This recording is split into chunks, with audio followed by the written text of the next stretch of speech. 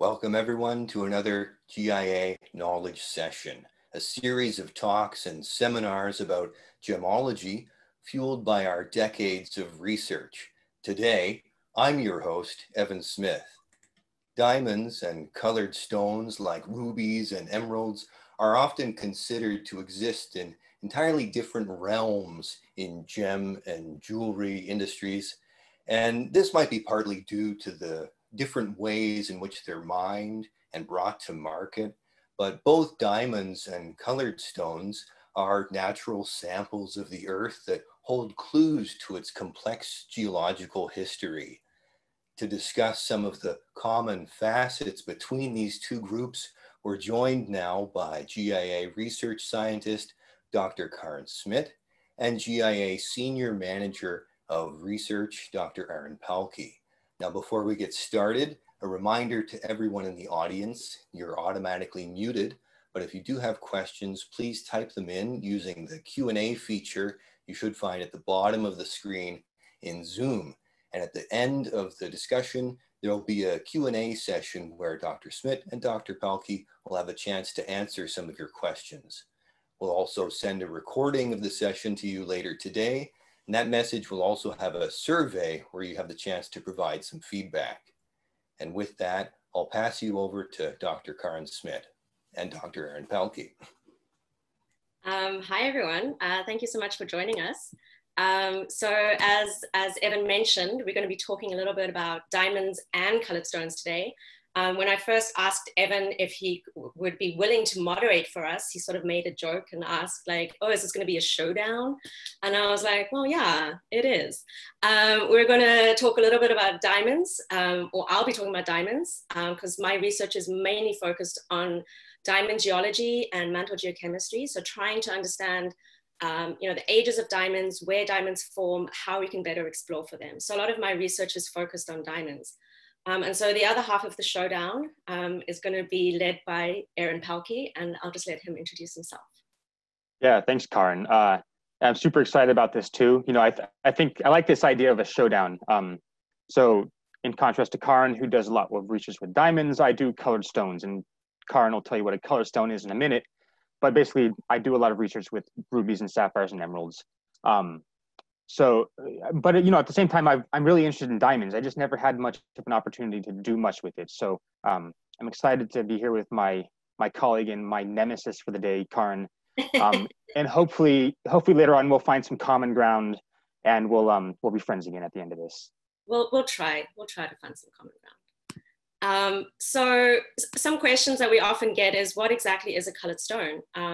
Because this is a terminology that is used in the gem trade, but it's not always well defined. And so we thought we'd just a few slides, what exactly is a mineral, what is a colored stone? So we all start off sort of on the same page here. Okay, so a colored stone is a non-diamond, non-pearl mineral that is used as that is gem quality, so it can be used as a gemstone. So the colored stone definition does not include colored diamonds. So somewhat ironically, a colored diamond is not considered to be a colored stone. But for the purposes of this definition, a colored stone refers to non-diamond, non-pearl minerals that can be used as gemstones. So what is a mineral? A mineral is naturally occurring. That means that it occurs on Earth, so it's a terrestrial mineral, so not something that comes from another planet. It is also not biogenic. It is solid. It has an ordered internal structure, and it has a very specific chemical composition. So regardless of whether a mineral is grown in the lab or grown in the earth, if it has an identical chemical composition, it is the same mineral. So a lab-grown diamond versus a natural diamond, they're the same mineral because they have an identical chemical composition. Same with lab-grown corundum versus gem quality rubies or sapphires. They're identical minerals because they have the same chemical composition. Rocks are made up of different minerals. And so when you go outside, go for a walk, you pick up a rock, that rock is made up of different minerals. And so what are some of the gem quality minerals that we commonly look at? So here's diamond. And so for all of these slides, the next few slides, we're going to be showing the minerals in their original host rocks. And so the two images that I have here are diamond still contained within their kimberlite host rock. So kimberlite is the volcanic rock that brings diamond up to the surface. And then the chromophores, so diamonds can be different colors depending on which impurities or defects or other elements are present in the crystal structure. So nitrogen and vacancies and boron can all cause the diamond body color to be slightly different. So nitrogen could cause it to be yellowish, vacancies cause it to be green, and boron, rare boron-bearing diamonds that Evan has studied, they're blue. So corundum, once again, showing them here, still contained within their host rock. So corundum is aluminium oxide, and depending on the impurities, it could be 2 different gem varieties. So if there's chrome 3+ in the structure, it is a ruby, so it has a red color. And sapphire can be colored by iron, titanium, and some others. And sapphire, we've shown it here in blue, but sapphire is really any corundum that is, any gem quality corundum that's not red. And hopefully if I've made any mistakes with that, Erin will surely correct me later. And then beryl is a little bit more of a complicated mineral. So the formula is up there, I won't go through it. And emerald is the gem quality variety, and the color is due to either chrome 3+ or vanadium. And then another variety of beryl that is a gem quality mineral is aquamarine. So these are the same mineral, they just have slightly different impurities substituting into the crystal structure. And so for aquamarine, we have iron 2+ and iron 3+. And I think it's the charge transfer between those 2 states that cause the light blue color in aquamarine.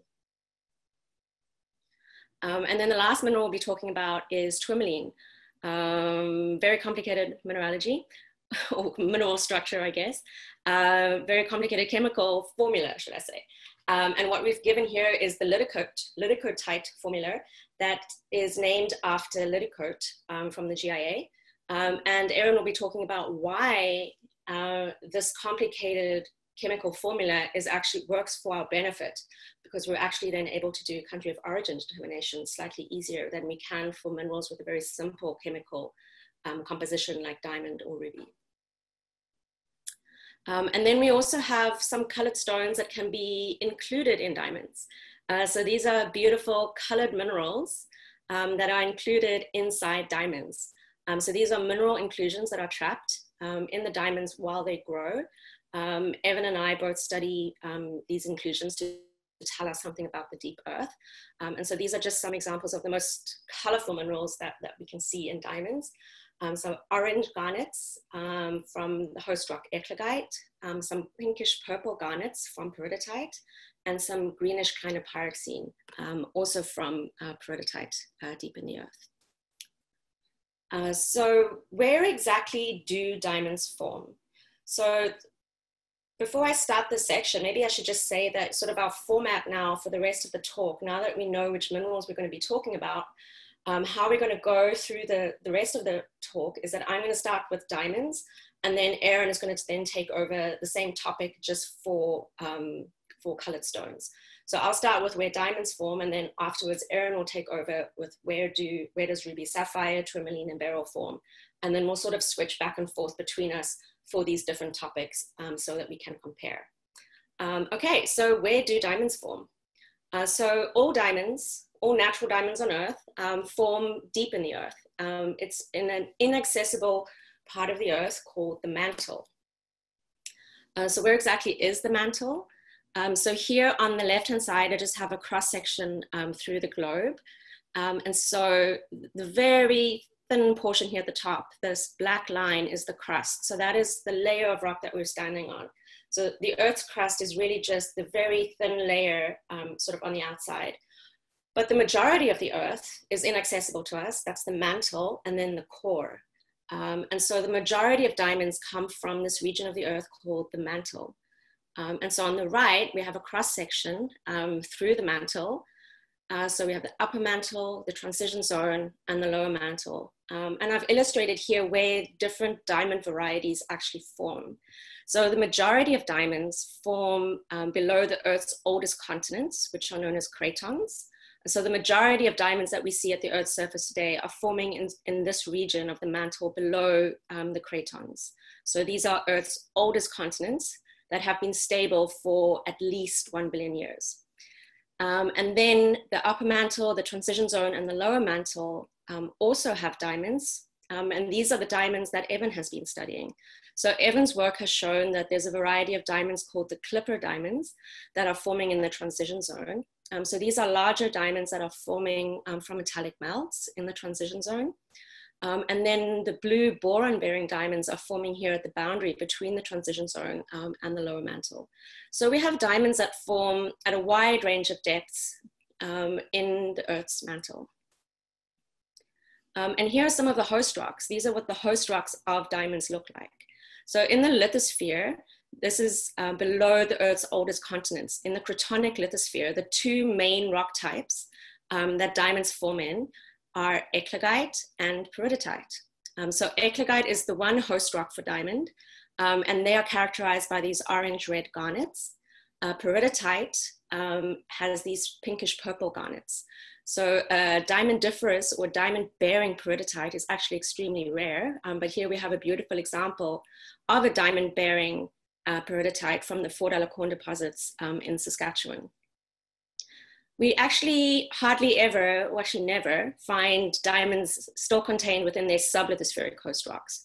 So unfortunately, I only have a picture of a beautiful large diamond there, but we don't have any examples, or we've never seen examples of a sublithospheric diamond that is still contained within its sublithospheric host rock. But these are the sort of the three main varieties of environments where diamonds can form. There are obviously some subgroups within those sections, within these groups, but these are sort of the three main environments in which diamonds are forming in the deep earth. So if diamonds are forming in the deep, inaccessible earth, in a place that we could never go, how is it that we have diamonds at the Earth's surface today? So kimberlites are a rare volcanic eruption that bring diamonds up from great depths. So they originate around 200 kilometers below the Earth's surface. They're extremely explosive, and they're thought to reach the surface in a matter of hours or up to maybe a day or two. So these are extremely rare. And so the last diamond-bearing eruption that became an economic diamond mine are the Ellendale lamprites, actually, from Australia. And these erupted around 20 million years ago. So these aren't eruptions that are just happening every day. They're super rare. They come from really deep in the earth. However, they bring up really valuable cargo to the surface. So they bring up these mantle rocks and diamonds that we can then study in order to understand the processes happening in the deep earth. And so sort of to summarize then, where diamonds form is that they're crystallizing at great depths in the earth from carbon-bearing fluids or melts. And there's a few different environments in which they can form, but they form at a variety of depths through the earth.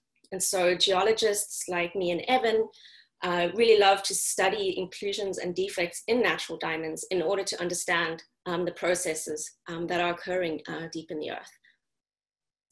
And so with that, I'm going to hand it over to Aaron, and he'll talk to us a little bit about colored stones. Thanks, Karen. So I'm going to tell you guys a little bit about the geology of colored stone deposits, and with a few specific examples. On the next slide, we'll bring up one of the main points. And actually, I want to say right now, I'm not going to go too in depth with any of this. If you guys want more information, more specific detailed information about the geology of colored stone deposits, my colleague Wim Bertriest, he gave a great talk a few weeks ago about the geology of colored stone deposits, and it's up on YouTube. So if you want more details after this talk, I encourage you to go to YouTube and watch Wim's talk, because he's got some great info in there. But one of the main points here is that in contrast to diamonds, colored stones form in a much different part of the earth. They form much closer to the surface in general in this region we call the crust. So the crust is basically where we're all standing right now. So you have the continental crust, which is the land we all live on. It's typically about 30 to 50 kilometers thick in most places. And then you have oceanic crust at the bottom of the seafloor. It's more like 10 kilometers thick, but it's basically the topmost skin of the earth And that's where all these color stones are forming. So on the next slide, we'll talk about more specifically environments in the earth in which you might form gem corundum. This is a great schematic diagram from an article recently published in Gems and Gemology by Giuliani and Grote in the winter 2019 issue.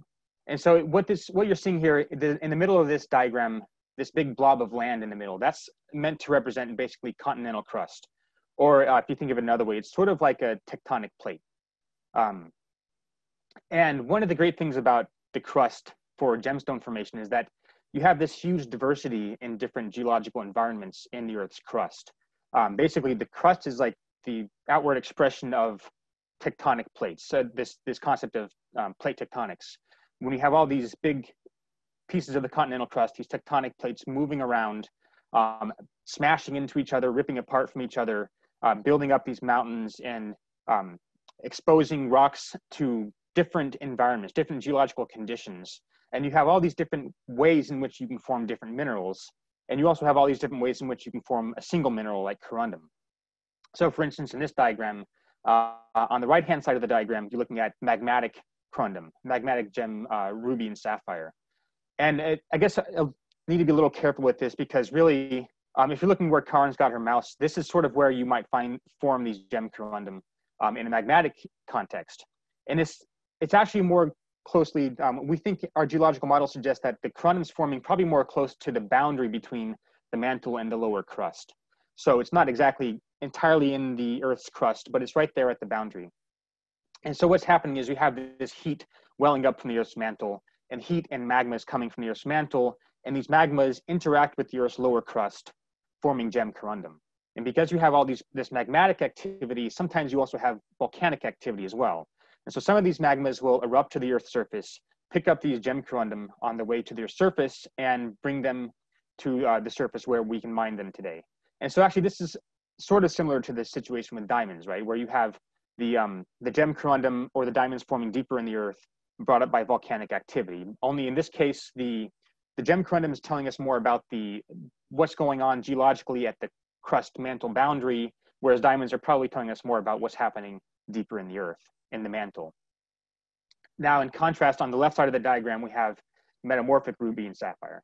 And so in most cases, what's happening here is that we have continental collision, two plate tectonics smashing into each other, and oftentimes burying rocks deep in the Earth, exposing them to extreme pressures of temperature, extreme conditions of temperature and pressure, which kind of fundamentally alters the state of these rocks, and it turns them into different rocks entirely. So for instance, you might take a limestone formed of calcium carbonate at the Earth's surface, a sedimentary rock. You could bury it in the Earth, turn it into a marble, recrystallize all that calcite, and in some cases, you might also form grains of corundum in there. You might form rubies in these marbles that are being buried when you have continental collision. But also you might have migmatites or granulites, other types of rocks in these metamorphic environments. So in the next slide, we'll actually show a couple examples of these different types of gem corundum. So on the left, we have two types of metamorphic corundum. In the middle actually is a marble-hosted ruby. So this is like I was saying previously, if you took a limestone, probably with some clay minerals in there to give you some aluminum for the corundum form, if you buried those limestones deep in the Earth, turn them into a marble, you might form something like this. So you have rubies forming with calcite. On the very left side, you have another type of metamorphic corundum. This is not a marble. It's probably more like something that was experienced in amphibolite grade conditions as some kind of a silicate rock with a lot of aluminum in it. And you expose it to high pressure and temperature, forming corundum and other minerals in the rock.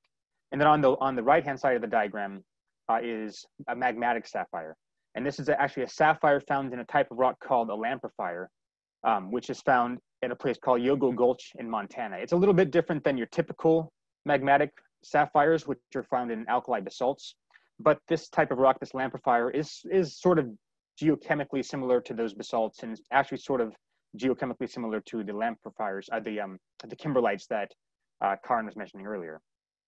So on the next slide, we'll talk a little bit about beryl. And I'm not going to go too much into beryl because we just don't have enough time. But I would just want to note that beryl is a really good indicator of what's going on in the Earth's crust. And the reason for this is that one essential chemical component of beryl is this element beryllium. And beryllium is really only ever concentrated in the Earth's crust. You don't really get concentrations of beryllium deeper in the Earth's mantle. And so when you find beryl, you know that you're looking at something that is reflecting geological processes in the Earth's crust. And on the next slide, we'll show a couple examples of different types of emerald formation. So on the left is what we would call metamorphic or hydrothermal type emerald. This is like the classic Columbian type emerald, where you have sedimentary rocks that were metamorphosed, turned into black shales, and then you had hydrothermal fluids circulating through these shales, picking up elements from different parts of the rocks and redepositing elements like beryllium and chromium in these fractures where the fluids are flowing, forming the perfect cocktail for emerald formation, because you need both beryllium and chromium to form these emeralds. And you'll find them associated with pyrite and calcite and quartz and other minerals like this. And on the right is an example of a Russian emerald. So this is an emerald we call a magmatic related schist-hosted emerald. So essentially what's going on here is you have intrusions of granitic magma into the Earth's crust in places where you have what we call mafic rocks, rocks with a lot of magnesium and iron, but also a lot of chromium oftentimes, rocks like peridotite. And when you have these granitic fluids coming from your granitic intrusions, they might be carrying a lot of beryllium from the granite. And these fluids flow into these mafic rocks which have a lot of magnesium and iron and chromium.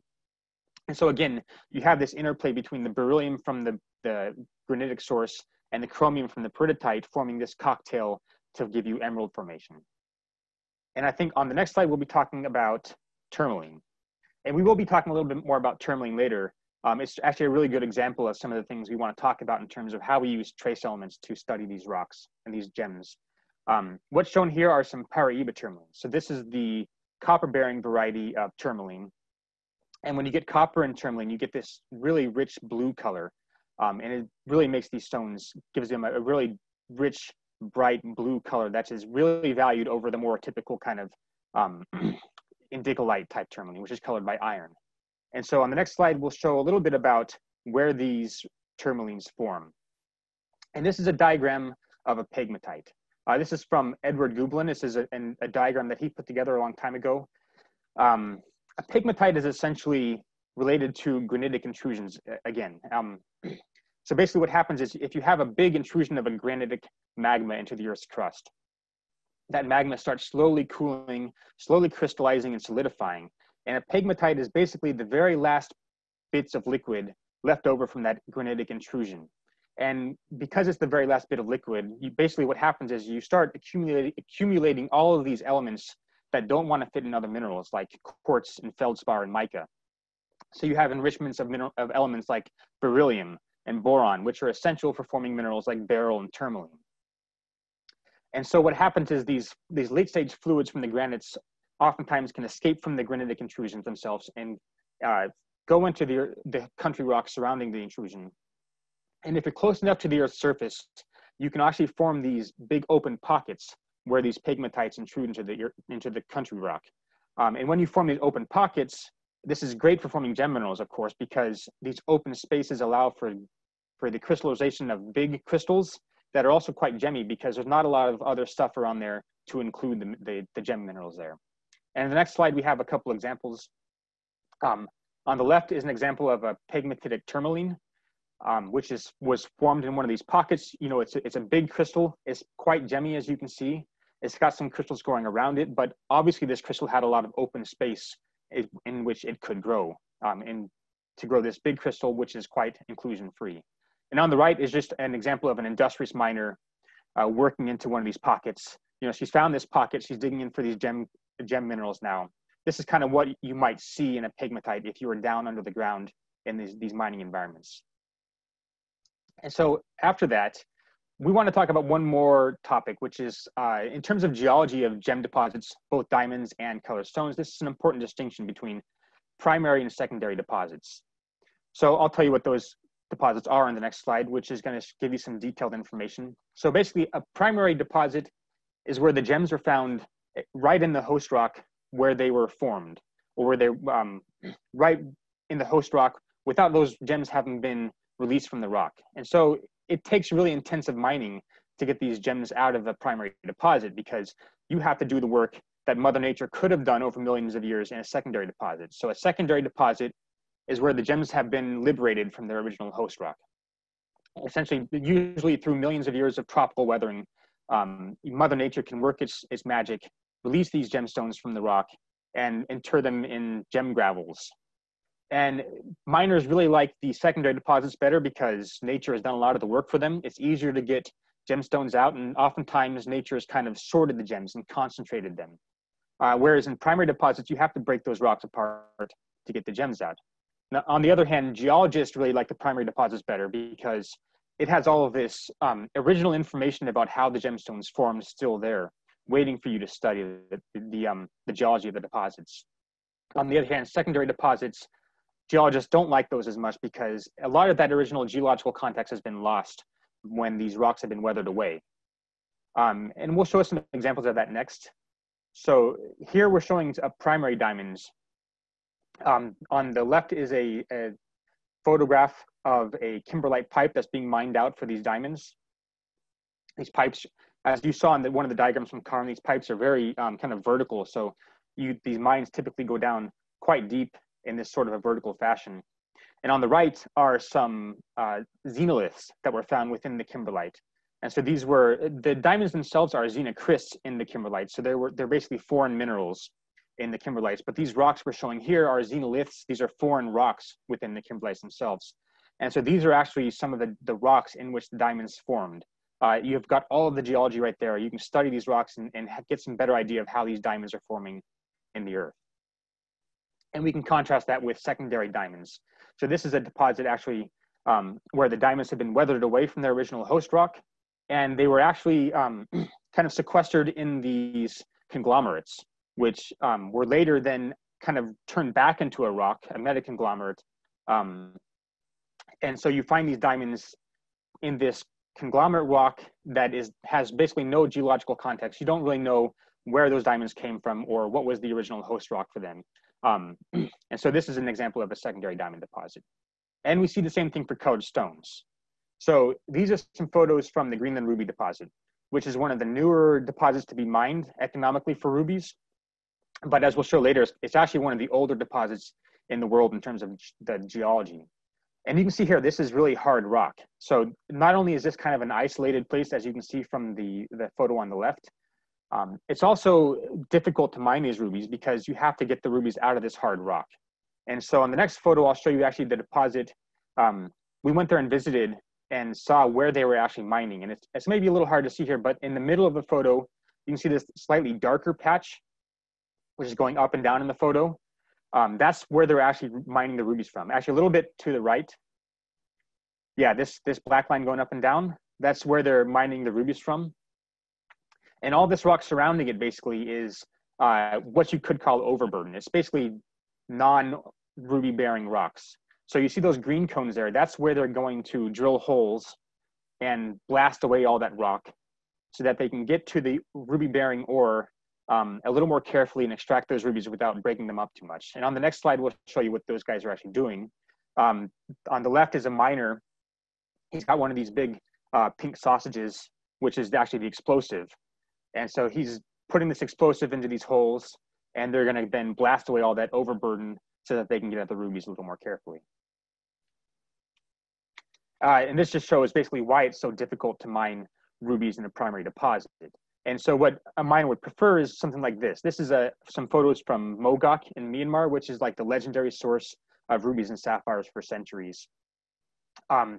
This is a secondary deposit. Not all of the deposits in Mogok are secondary, but a lot of them are.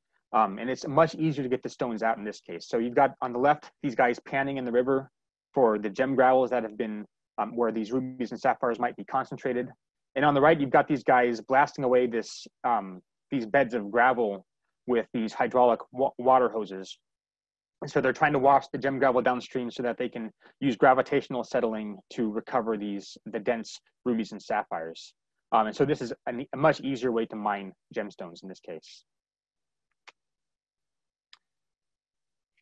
So with that, I'll hand it back over to Karin. And Karin's going to go a little more in depth about diamond trace elements and some of the work that she's been doing with diamonds.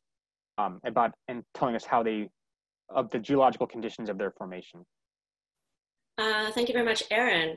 Yeah, so that was a interesting overview to show how both diamonds and all the different minerals that make up colored stones actually have very similar formation conditions. They all form from fluids or melts that are moving through different environments in the earth.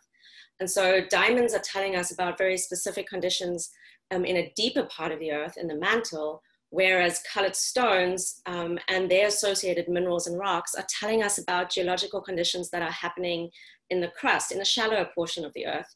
And so all of these minerals, diamonds and the gem quality colored stones that Aaron spoke about, are telling us about different geological processes that are happening in response to tectonic activity. So either melting or subduction, mobilization of fluids and melts in the earth in response to tectonics is what is forming these minerals that we can then study.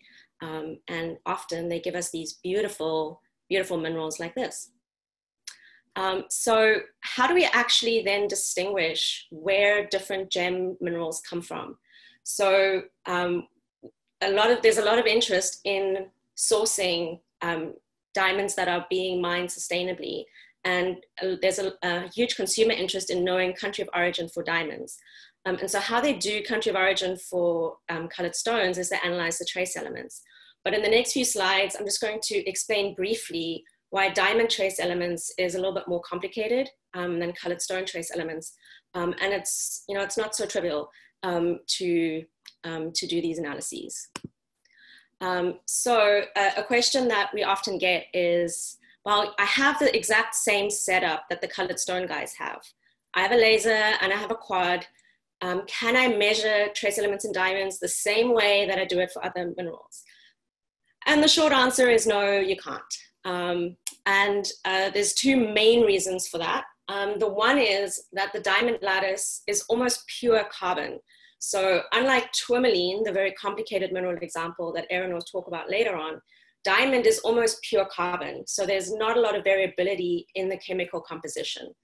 It has very few other elements in sufficient concentration that we can actually measure and use. So the second most abundant element in diamonds is nitrogen. And nitrogen in natural diamonds is on the order of 200 to 500 ppm, so parts per million. And so that's the second most abundant element in diamond. And so there's just not much that we're working with here. And so that's the big issue, is that for most trace elements that we're interested in, we simply cannot get above the background on our instrument. So if we're trying to make the measurement, we're not able to just get above background levels on the mass spectrometer. The second main issue is that no one has a diamond standard. And so I'll show why a diamond standard is important, but essentially there's no way to convert the signal that you're getting on the mass spec to actual concentration, because no one has actually yet been able to develop a robust diamond standard that we could all use to make these measurements. So how then is it even possible then to measure trace elements? So Graham Pearson at the University of Alberta, previously at Durham University in the UK, he and his grad students have developed a technique that we can use to measure trace elements. And so it's currently, his lab is the only one in the world that is set up to do this measurement. There are some other people that are looking to set this up in their own labs, but currently these measurements are only possible in one lab in the world. And so this is what's called an offline laser ablation technique, where you actually ablate the diamond first, take up all that ablated material and acid, and then measure it in solution. And so that is in contrast to trace elements that Aaron routinely measures for colored stones, where they ablate the diamond and directly take that ablated material into the instrument to measure it. And so for this technique, it's actually done in two different steps. And so this is sort of what that setup looks like. So it's called a closed cell ablation. So you have acid clean Teflon that you're using, and it has a laser window, so it's transparent. And so you place your diamond here on the plinth. And so this is the schematic if you look at it from the side. So you have your clean Teflon and your laser window, and you can laser through that to the diamond.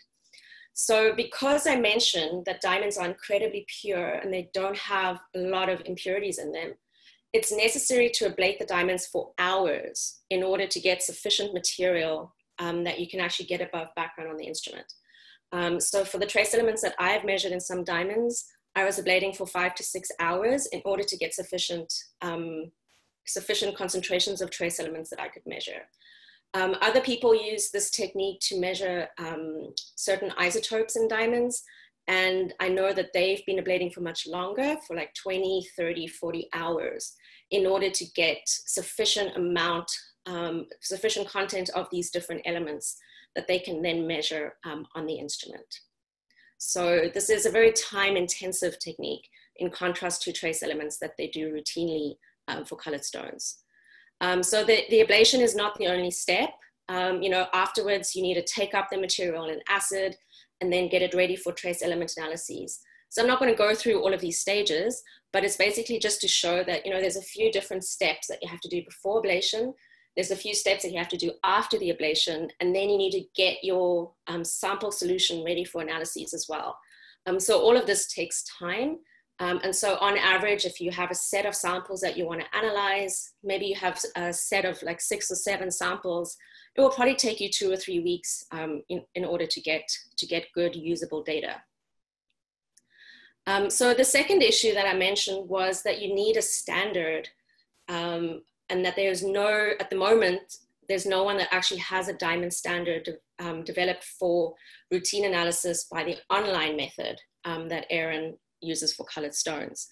But for the offline ablation, what you can then do is you can make up a standard in solution. So you have a matrix matched standard because both your sample and your standard are both in acid.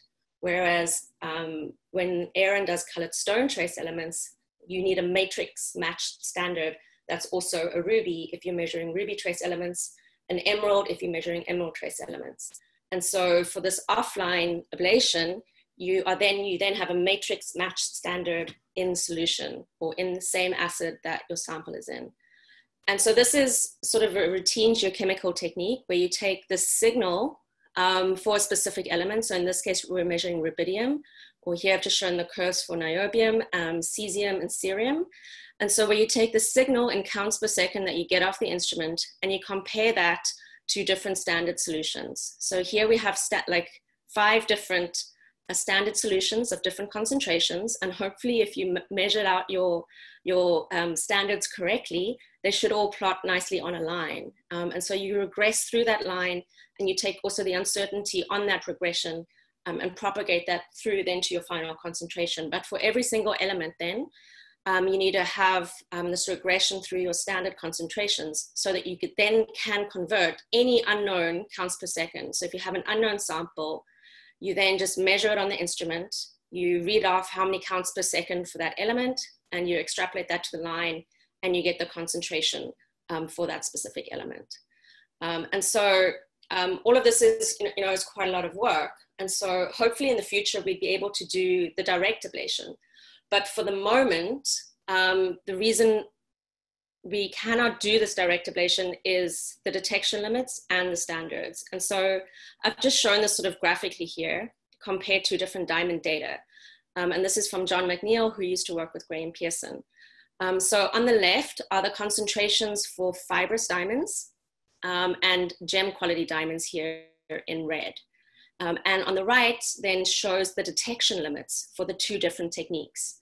So the direct laser ablation technique that Aaron uses, the detection limit, the average sort of detection limit is given here at the top. And for the offline ablation technique, the detection limit is given here at the bottom. And so you can see that for average gem quality diamonds, these red diamonds here, the concentrations in the diamond is very comparable to the background that you're measuring routinely on the instrument. And so there's no way to distinguish between instrument background and diamond. Whereas with the offline technique, the detection limit is much lower. So your diamond measurement's up here, your background is over here. And so you're able to confidently separate between where your diamond measurement is and what your instrument background is. Whereas for the online technique, the background of the instrument is up here, and it's comparable then to what you're measuring in diamond. And so there's no way to separate those 2 out.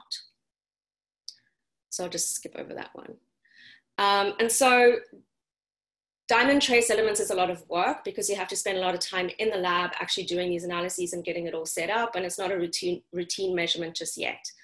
And so for all this effort, what has diamond trace elements actually taught us? So there's still a limited data set for gem quality diamonds.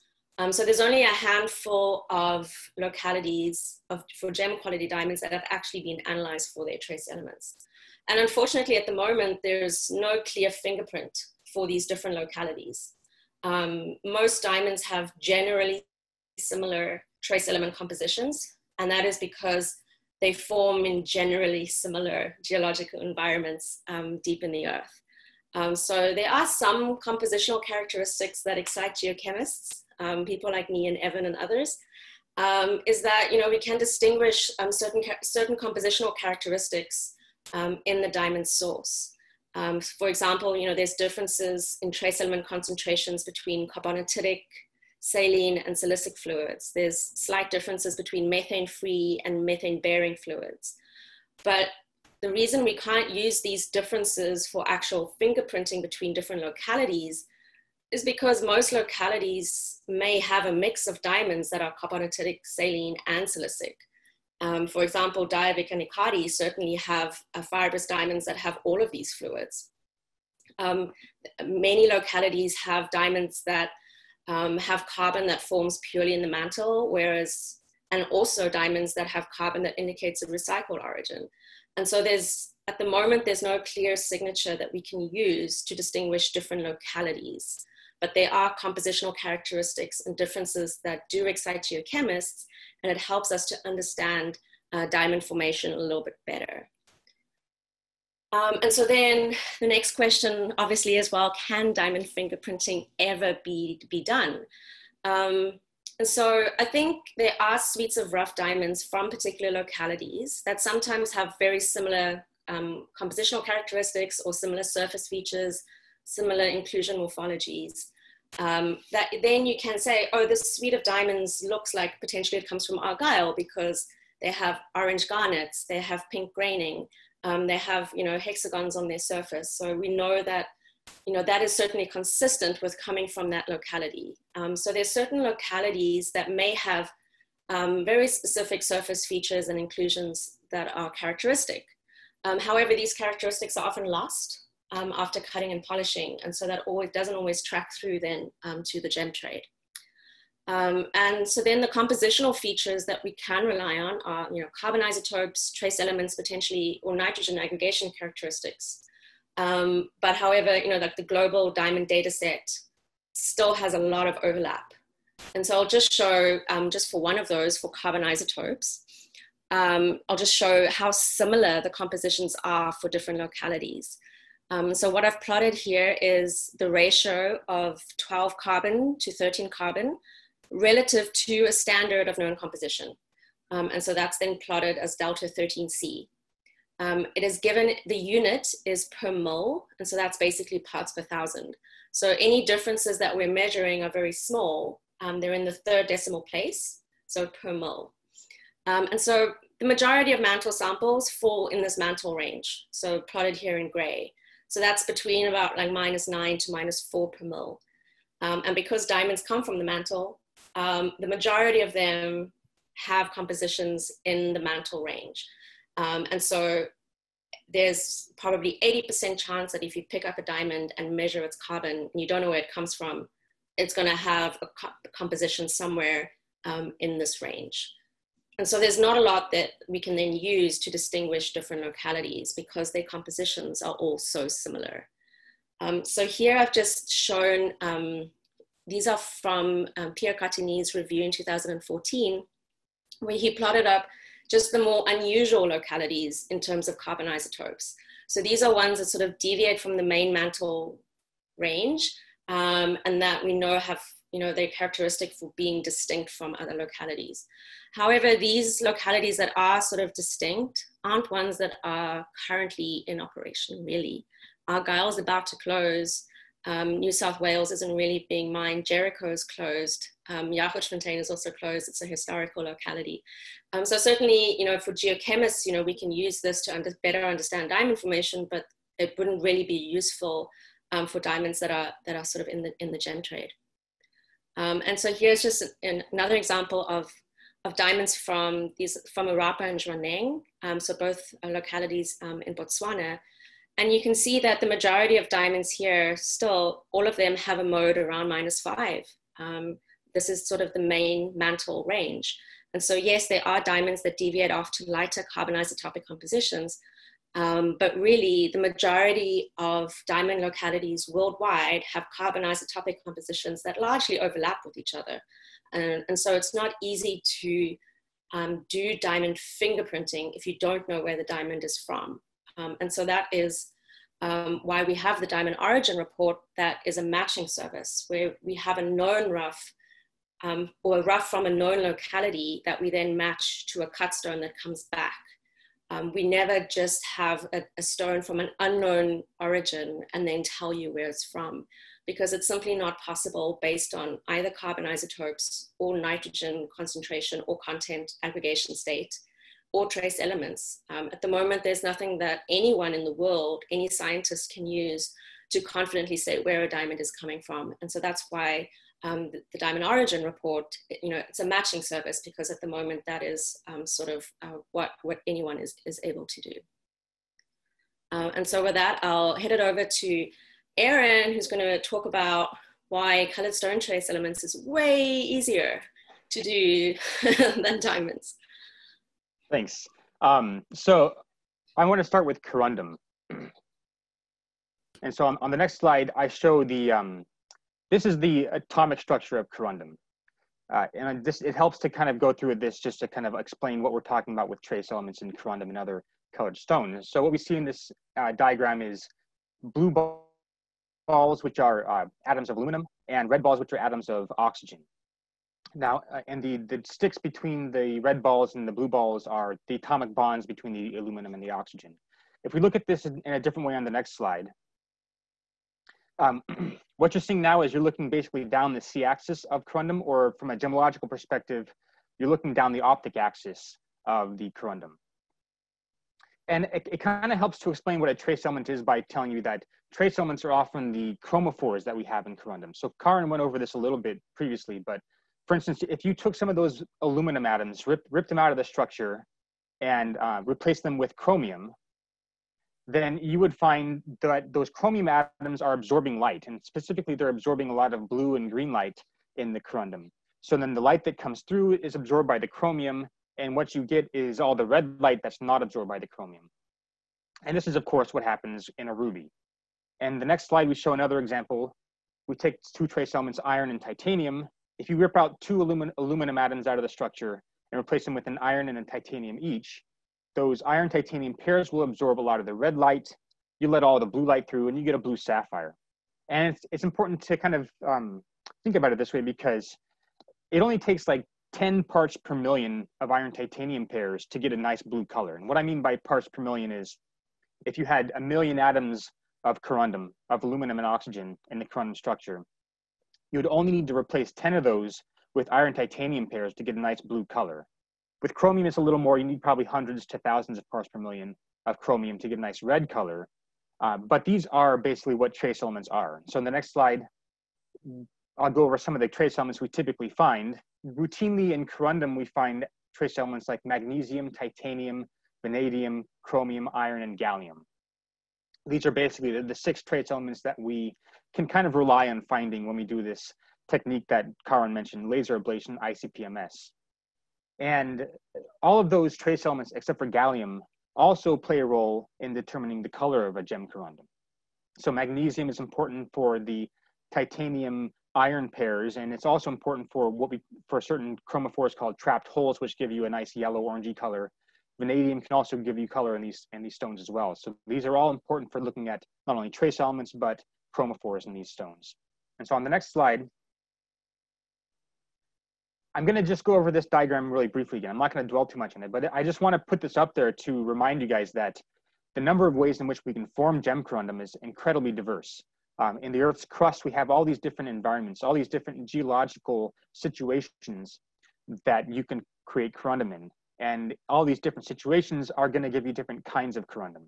And so I want to advance a hypothesis right now, which is that with these different types of gem corundum, I would say that the hypothesis is the trace element profiles of these gem corundums will be controlled by the geological conditions under which the gem corundum formed. So hypothetically, a metamorphic gem corundum might look different than a magmatic gem corundum in terms of its trace element profile. So let's test this hypothesis. On the next slide, we can actually see some of these diagrams. What we're showing here on the left, you see a diagram using certain trace elements like chromium, gallium, iron, and titanium. And from all the data we've collected so far, when you plot metamorphic sapphires versus metamorphic sapphires against magmatic sapphires, there is generally a pretty clear separation using trace elements like this. So on this diagram on the left, you can see on the bottom part of the diagram, these are the magmatic sapphires. On the top part of the diagram, you have sapphires from Mogok, Nilkaka, and Ratnapura, so Sri Lanka and Madagascar. These sapphires can be pretty easily separated from those magmatic sapphires using these trace elements. On the right is another diagram using iron, gallium, and magnesium. And again, this just shows that using these trace elements, we can separate metamorphic and magmatic sapphires pretty easily. So this hypothesis seems to be supported by the data. Yes, the trace element profiles in these gem corundums seem to be controlled by the geological conditions under which the gem corundum formed. Now, where we go from there, the big question is not necessarily just geological origin though, right? So a lot of the trade wants to know geographic origin. So we can take this hypothesis a little bit further and say, well, if you have two deposits that are geographically distinct, hypothetically, those two deposits might also have different geological origins for the gem corundum in there. So if that is the case, then you would also then expect that these two geographic origins, the gem corundum from those deposits, would have different trace element profiles as well. So let's see if that's actually supported by the data. In the next slide, we show an example of what we call high iron rubies. These are rubies from Mozambique, Thailand, Cambodia, and Madagascar, among others. But these are kind of the most important economically deposits. And what you see on the left of the diagram is a vanadium magnesium plot showing Madagascar, Mozambique, and Thai Cambodian rubies. And there's pretty good separation using these trace elements. And with other trace elements as well, we can almost always separate these three deposits from each other, which seems to suggest that these deposits had different geological origins. So the ruby found in these deposits was geologically different in some way. And this also actually seems to be supported by looking at the inclusions in these stones. So if we look at the inclusions in Mozambique, Thai, and Madagascar rubies, they typically have slightly different appearances. And in case of the Thai rubies, very different appearances, which also seems to suggest that they had different geological origins, which would have given these different inclusions. Now we can turn to a little bit of a more difficult situation in the next slide. These are marble-hosted rubies. So from Southeast Asia up to Central Asia, we have several of these marble-hosted ruby deposits. I mentioned earlier that the deposit in Burma at Mogok is kind of like the classical version of these marble-hosted rubies. But you find them in another deposit in Burma, you find them in Vietnam, Afghanistan, and Tajikistan. And if you click forward one, you'll see some examples of these. So on the left is an Afghan ruby hosted in a marble, and on the right is a Burmese ruby hosted in marble as well. So from a mineralogical perspective, these are very similar. It's basically just chromium-bearing corundum in a calcite host rock. So basically, the problem here is that it's possible these deposits all had very similar geological origins, because they're all marble-hosted rubies. They all formed in the same tectonic event when the Indian subcontinent came crashing into the Eurasian plate, creating the Himalayas and creating a lot of metamorphic events that form these marbles. So let's see if we can actually use trace elements to separate marble-hosted rubies from these different deposits. And what you see here is a plot of, again, vanadium versus magnesium for these rubies. And automatically you can see there's a whole lot more overlap in the trace element profiles from rubies from these deposits. So you can see that we have some statistical methods that we use to sort of try to separate this a little further.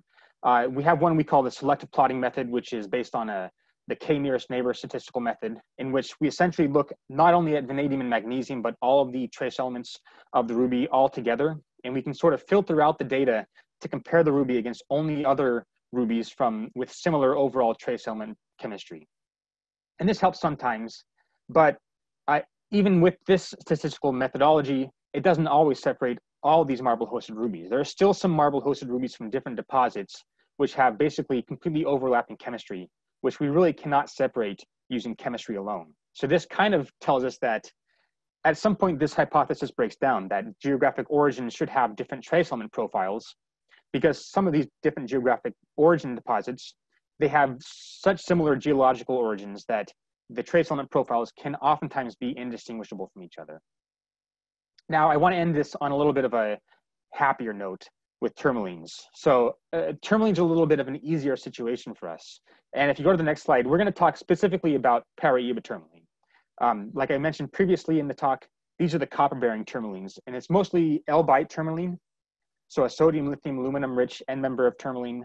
But you also sometimes see lidocodite with a lot of copper in it, which can qualify as a Paraiba tourmaline as well. The copper, like I said, gives this nice bright blue color. Typically, right now they're found in Brazil, Nigeria, and Mozambique. And there's a big demand in the trade to separate stones from these different deposits.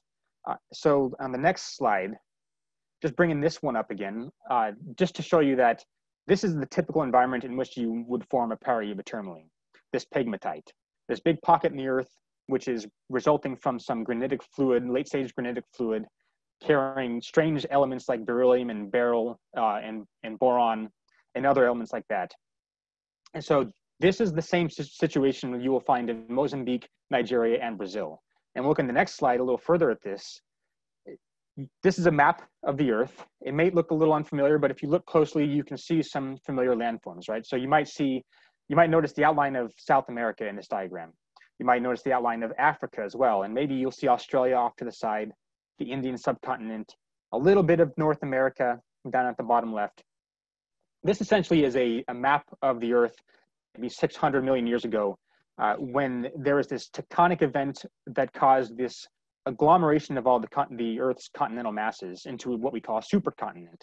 And in this event, we had these deposits in Brazil, Nigeria, and Mozambique all squished together in this big supercontinent of Gondwana. And so not only are these tourmalines formed in similar geological environments, but they were also formed in exactly the same geological event as well. And so they all have very similar ages. And so these deposits are probably going to be very similar geologically. Now, there's one saving grace with this, which is going to be shown on the next slide. This is what's going to help us here. This is the tourmaline atomic structure. It's a lot more complicated than the corundum, as you can see.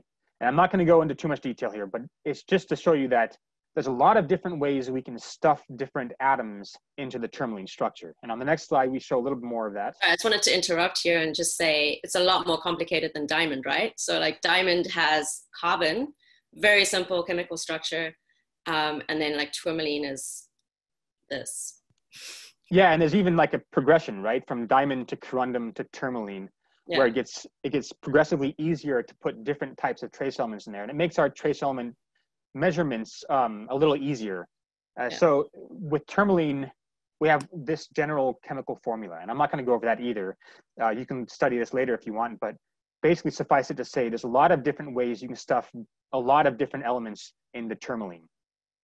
And so the reason this might help us is that we could also hypothesize that this complex chemical formula and its complex atomic structure might make tourmaline more sensitive to small changes in the geological environment in which it forms. So even though overall these deposits in Brazil, Nigeria, and Mozambique might be very similar geologically, with this complex structure, you might get very small variations in the chemistry regardless of the similar geological environments. And so we'll show you the data on the next slide. These are chemical plots using a variety of different elements that we use routinely in the lab. And for us in the lab for origin for Paraiba tourmaline, we use copper, zinc, gallium, lead, tin, and strontium. And we find that with almost all the Paraiba tourmaline that comes in the lab, we can confidently separate these stones from these different deposits using these trace elements. So this seems to support our hypothesis that with a more complicated structure, geographic origin becomes easier because you have all these different ways you can put different trace elements into the structure, which makes the chemistry a little more sensitive to slight variations in the geology in these different deposits. And so with that, I think I'm gonna hand that back over to Karen again. She's gonna tell us a little bit about ages of diamonds and other stones as well. Yeah, so we're going to talk about ages of diamonds, obviously, favorite topic, but also ages of minerals that Erin studies. So I think like everyone's aware of the phrase diamonds are forever, but may not be aware that there's many minerals. There's some minerals that are older than diamonds, and there's certainly a lot of minerals that have a comparable age history to diamonds as well. So we'll just show you first sort of an overview of diamond ages, and then show you some interesting examples of other old minerals. So some people may have seen this sort of timeline before. I've showed it in a few talks already. So we have the age of the Earth, which is 4.56 billion years old. And then the oldest diamonds that we know of formed 1 billion years later only. So 3.5 to 3.3 billion years ago. And so these are diamonds from Ekati and Diavik in northern Canada, where Evan's from. So there's some rocks that are even older than diamonds, also surprisingly from Canada. So the Acasta rocks in northern Canada, and then the Nouveau-Architok rocks in northern Quebec. So both of these localities are actually Hadean, so older than 4 billion years. So these are older than diamonds, but the oldest diamonds are these ones from Ekati and Diavik. And importantly, I always make the point that the oldest diamonds that we know of were forming prior to oxygen arising in our atmosphere.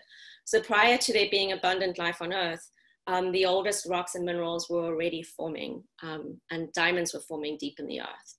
And then, diamonds have been forming all through Earth's history. And so there's also a lot of examples of what geologists love to call younger diamonds, even though they're millions of years old. But because geologists speak in terms of billions of years, for us, 90 to 60 million years ago is just the other day. So the youngest diamonds that we know of are from South Africa, where I'm from. So the youngest diamonds that have been dated are from Jagersfontein and Koffiefontein in South Africa. And there's not many of these younger diamonds, but there are, I think there's 2 diamonds that have been dated that are this young. And then there's also some of diamonds from Victor that are 720 million years old, diamonds that I worked on from Zimi that are 650 million years old. And so here the point is that even the youngest diamonds that we know are formed prior to the dinosaurs becoming extinct. So the dinosaurs died due to a huge meteorite impact around 65 million years ago. But even before that is the youngest diamonds that we know of had already been formed. And so certainly there's no reason to think that diamonds aren't still forming right now. So certainly, deep in the Earth right now, certainly diamonds are probably forming. We just have no way to go there to witness the event. And also we need to actually study the diamonds, destroy them, get the inclusions out in order to actually date them. And so with more dating studies, potentially we can still find younger diamonds, and we could still find older diamonds. Maybe those studies just haven't been done yet. Or maybe we have already found the oldest diamonds and that record will never be extended. The only way we know is, by doing more work on more inclusion-bearing diamonds. And so here's, just an overview of all the diamonds that have ever been dated. And this just sort of shows the complexity even within a single locality. So the example that we gave from Diavik and Ekati, where we had the oldest diamonds, 3.5, 3.3 billion years ago is when they were forming. There are also diamonds from Diavik that are younger, around 1.9 billion years old, and diamonds that are even younger that formed close to the time of kimberlite eruption. So most diamond localities have multiple diamond formation events. And so even though you have a diamond from Ekati and Diavik, it's not to say that that particular diamond that you have in your hand is 3.5 billion years old. Because there's also other age populations from the same mine. And that's certainly true for many localities. Urapa in Botswana also has a number of different diamond formation events. And so we know that diamonds are continuously forming in response to different geological events. similar to what Aaron spoke about for colored stones, you know, where we have mantle plumes coming up, we have collision, we have subduction. And so all these minerals and diamonds are forming in response to these reworking events. And that is why we have diamond formation all through Earth's history. And most localities have these multiple diamond forming events. Okay, so how old are the other minerals? Are they just as old? So these are examples of non-gem quality minerals, but minerals nevertheless, and minerals still contained within rocks. So the oldest mineral that we know of is from Jack Hills. That's a zircon that is around 4.4 billion years old. The zircon is contained within much younger conglomerates, but this is the record for the oldest mineral on Earth. And then the other rocks that I mentioned already from Canada, from Quebec and from the Northwest Territories, Nouveau-Aghitouk and Acasta, both of these are terrains that have rocks that are older than 4 billion years old.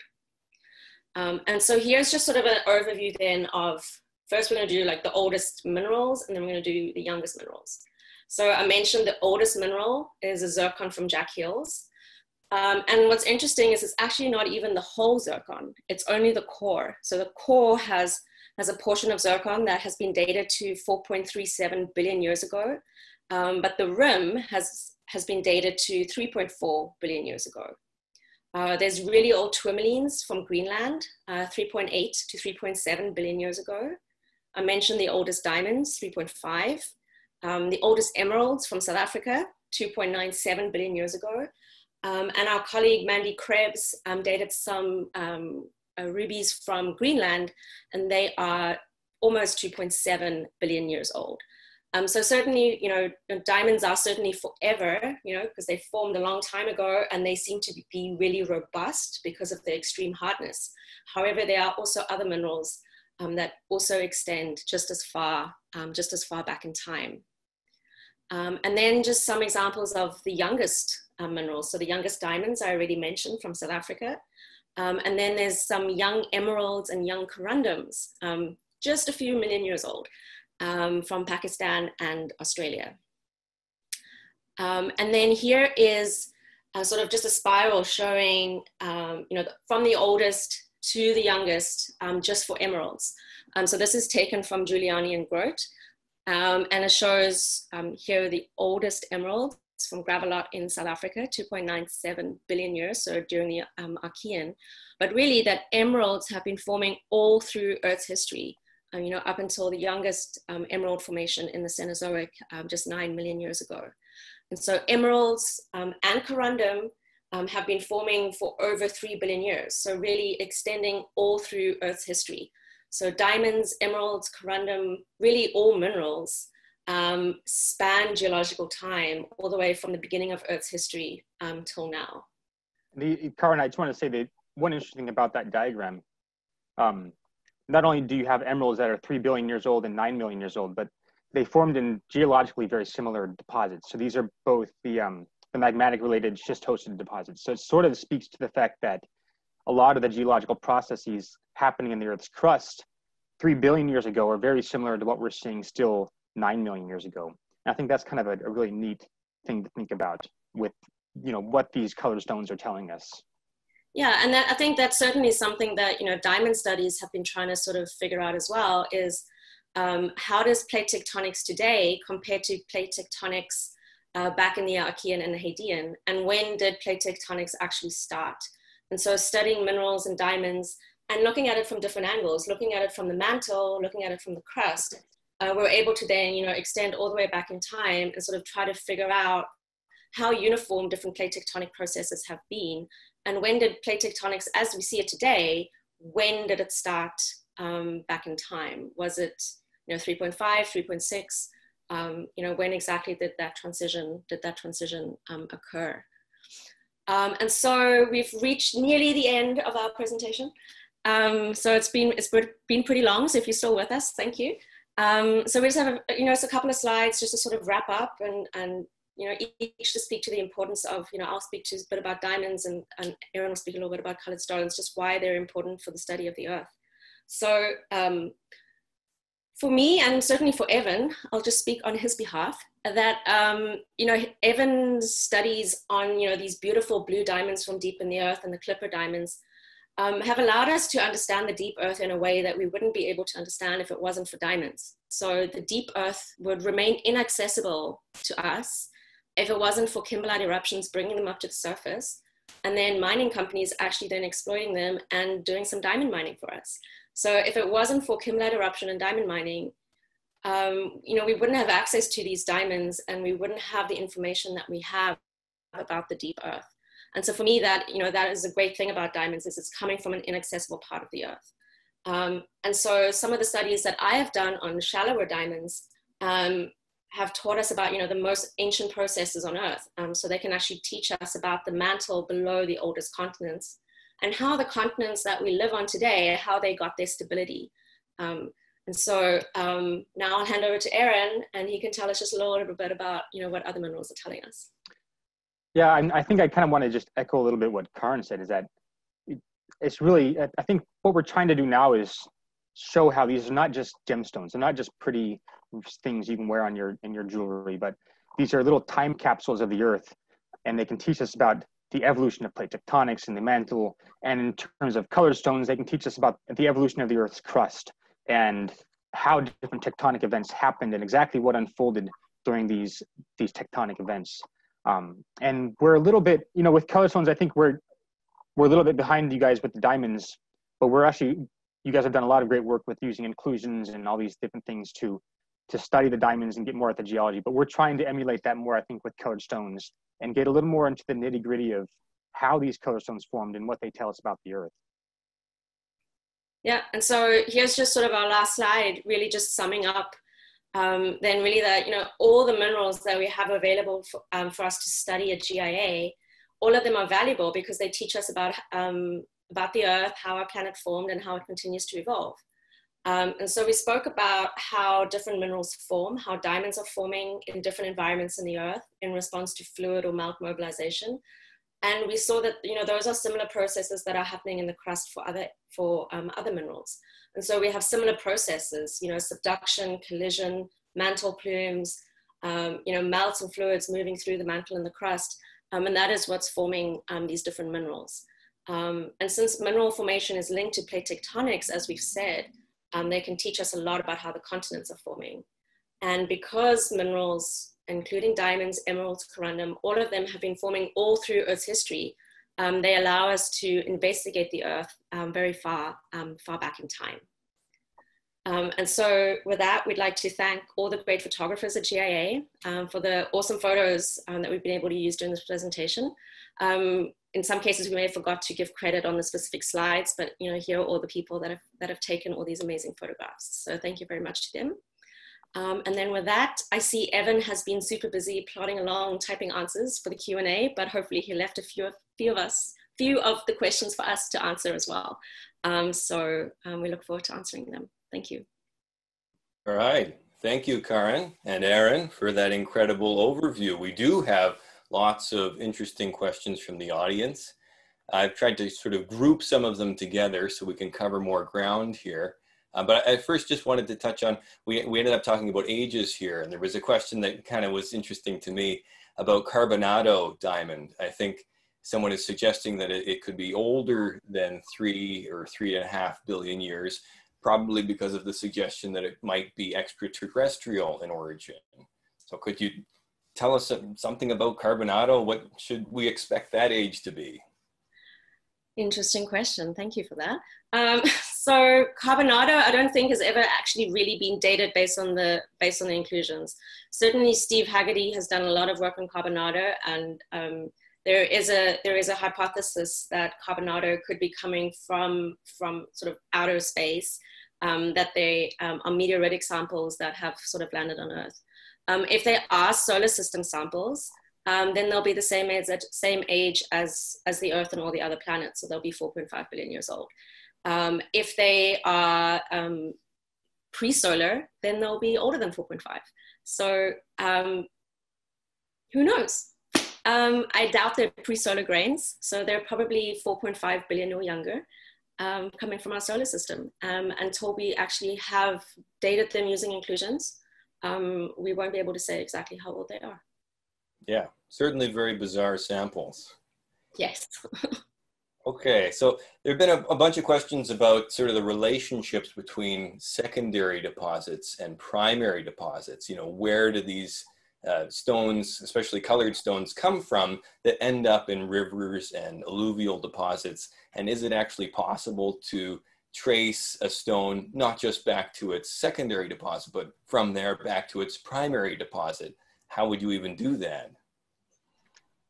Yeah, that can be, it's quite tricky, right? So in certain places like in Sri Lanka and Madagascar, you've had millions of years of tropical weathering. And in a place like Sri Lanka, it's this island that's mostly made up of hard metamorphic rocks. So we sort of generally know where the sapphires would have come from in this deposit. But I think even to this day, we really haven't found any.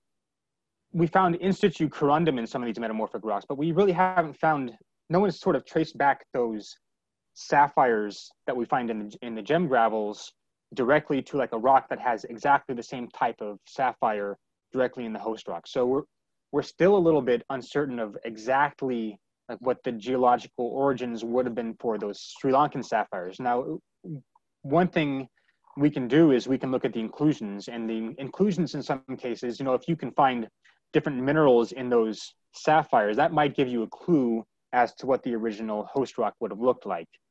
So that's sort of one thing you can do with these secondary deposits to try to get some more information about what the primary rock would have looked like. But in a lot of cases, we're kind of in the dark about what those primary rocks would have looked like. You know, we know in Sri Lanka, it was a metamorphic rock, but we don't exactly know in a lot of cases what that metamorphic rock looked like.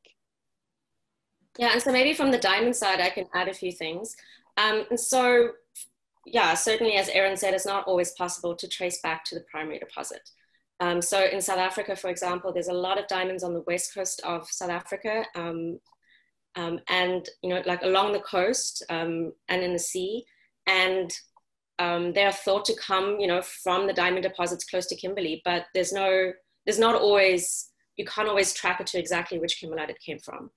There are some suggestions that if you can do argon isotopes on the diamonds themselves, you may be able to get an eruption age, and you could then try to track that back to kimberlite age, and then you maybe have some indication of which kimberlite it came from.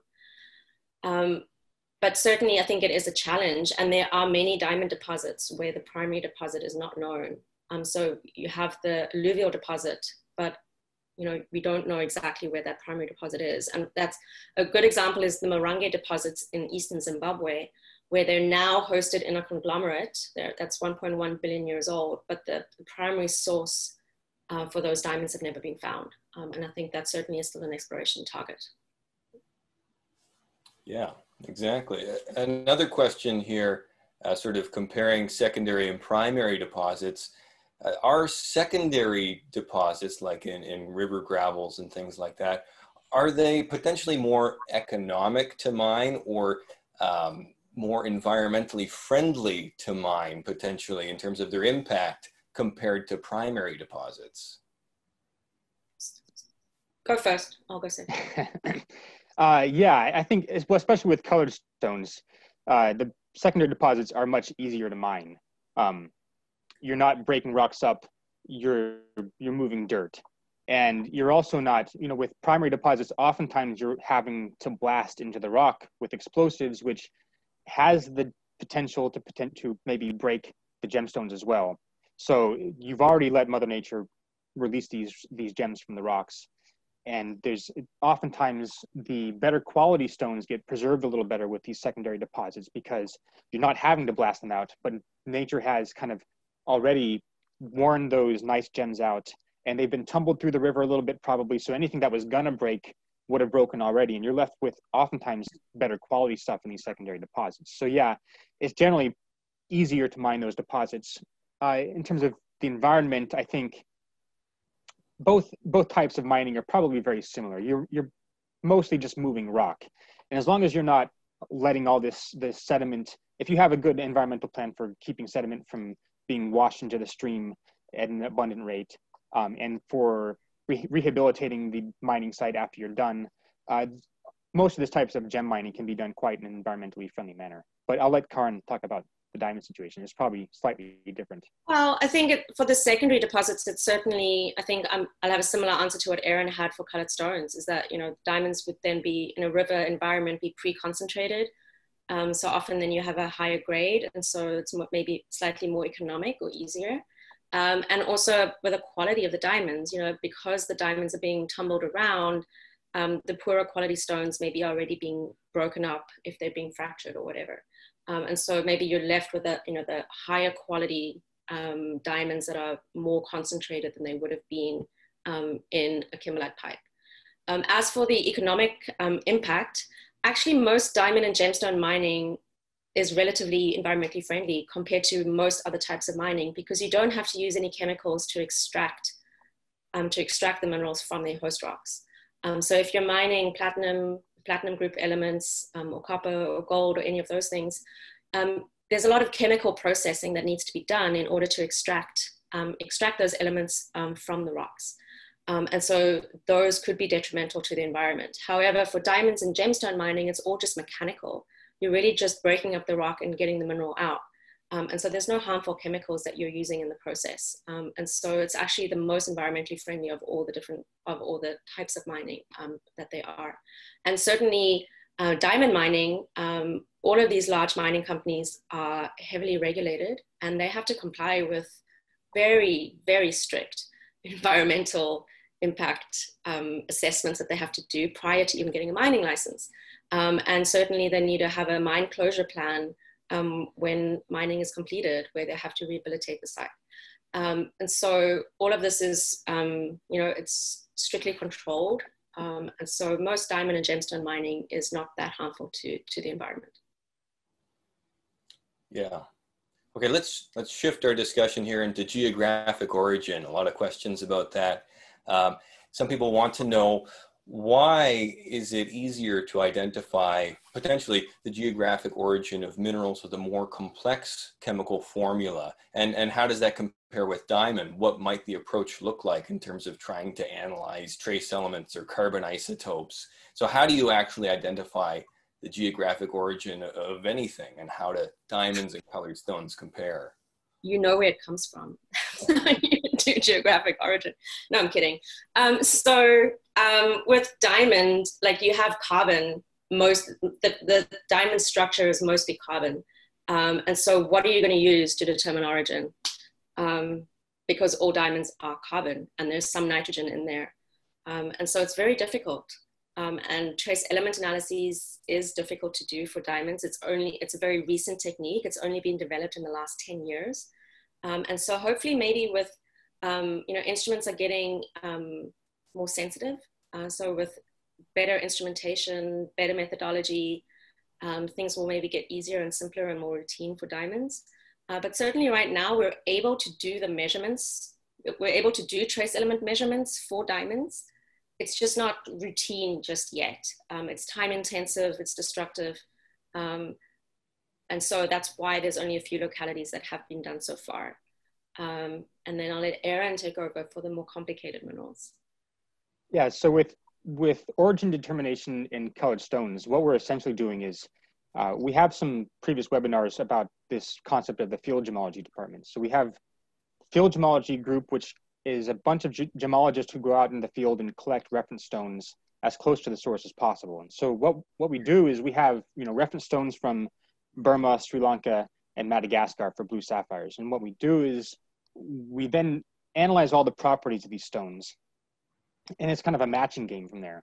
So we try to match inclusions of an unknown stone against those of our reference samples. We try to match trace elements of our unknown stone against all of our reference stones as well. And so the reason that a more complex mineral is easier is that when you're matching a set of variables.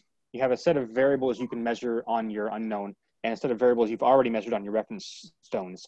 So the more options for variables that you can match against your reference and your unknown, it just makes it easier. It makes it more likely that you're going to be able to match with a higher level of accuracy. when you have more variables to deal with. So tourmaline has a lot more trace elements we can measure. There's more variables that we can try to match between our reference and our unknowns. And so that's kind of why it's a little easier the more complex it gets. Yeah, and then back to diamonds, that's why we have the matching service. So same as what Aaron was saying, like they have, you know, reference collection from a certain place, and they know what the chemical composition of those stones would be, and then they do a matching back to that reference collection. And so for the diamond origin report, when the stones are submitted rough, we know where the stones are coming from. So they're submitted with a locality saying these are diamonds from South Africa. And then once the stone is cut, so we document it, we do all the spectroscopy, we know exactly what its characteristics are. And then when the stone comes back, once it's been cut and polished, we measure everything again and we make sure that it's the same stone. And so in that way for diamonds, we're able to say then what the origin of the diamond is. But that is only because we know where the stone came from originally.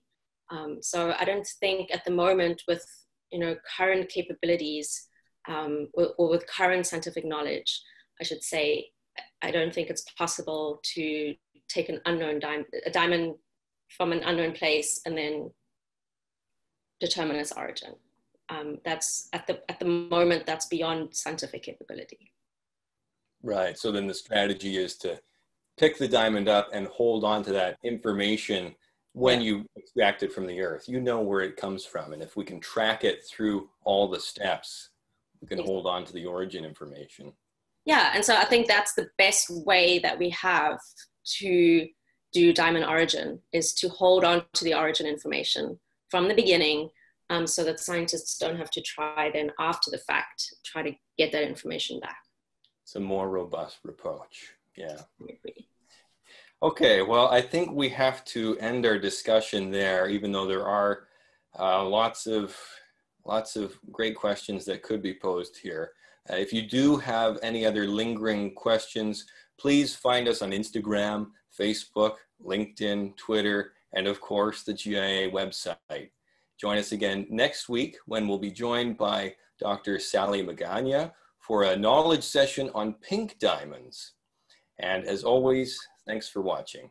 Thanks, everyone. Goodbye. Thanks.